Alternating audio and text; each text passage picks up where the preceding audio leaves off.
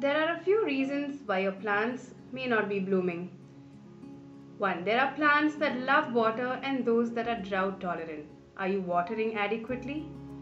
Sunlight is critical. All flowering plants need a lot of sunlight to bloom. Buds can get infected with insects which prevent blooming.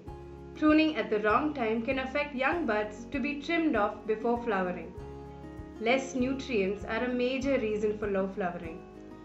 Some flowering plants prefer space and don't like overcrowding. Plants could be damaged or stressed. Check your plants. Plants could be placed at the wrong planting depth. Is there enough soil for your plants?